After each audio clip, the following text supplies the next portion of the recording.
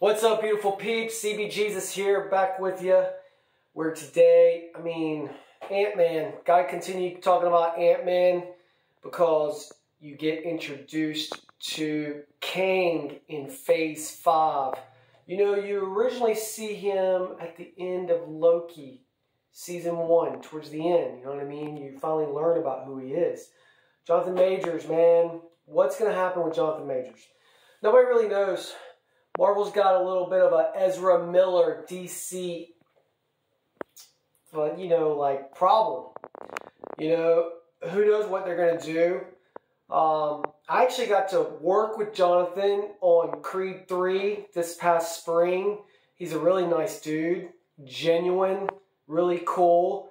We were directed by Michael B. Jordan, which was killer because I actually got to sit next to him in the audience. It was awesome. He was one of the best directors I've ever worked under. Michael B. Jordan. Amazing guy. Today, we're going to be unboxing Ant-Man since we're talking about Kang. You know, Kang is the biggest, baddest villain, even badder than Thanos, guys. I mean, Kang is not to be messed with because he doesn't need stones to go through all these different multiverses. He can just do it, you know?